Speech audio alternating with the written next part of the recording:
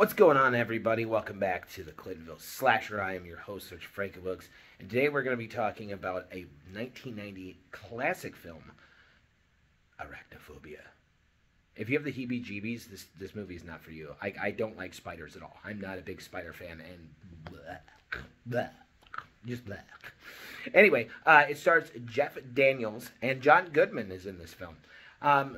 So a little rundown of the movie is that you have a group of scientists that are down in Venezuela, and they're trying to trap brand new species of butterflies. So they go down in this like canyon, and they spray this poison up into the trees, and all these butterflies start to fall. Well, there's one spider that falls. Excuse me. There's this one spider that falls, and it doesn't die. And one of the spiders gets in, and it's like a brand new spider. They're like studying it. And it gets into one of the photographer's like knapsack, like his backpack, and he goes and takes a nap when they get back to camp, and the spider ends up biting him and killing him. Well, they put his body back in a coffin, and like a makeshift coffin, and the spider crawls in. Well, when he gets back, the spider crawls out in this brand new like small town. Well, Jeff Daniels' character plays the brand new town doctor, and he starts to slowly notice a pattern of people like just randomly dying from seizures and heart attacks. So this brand new spider that comes out is like this super genetic, like Venezuelan spider. It's massive. It doesn't have, reproductive glands. It just like grows spiders out of its back like a gremlin, which is disgusting. And it just goes around and bites people and they die. And so like man, what I thought about this movie was just bleh. I love Jeff Daniels and John Goodman in this movie. John Goodman's awesome. Rock and roll. So, I mean, I just thought the movie was, the ending of it was a little corny because you could tell from, like, they're all animatronics, and, like, the very end, if you've seen the movie, it's,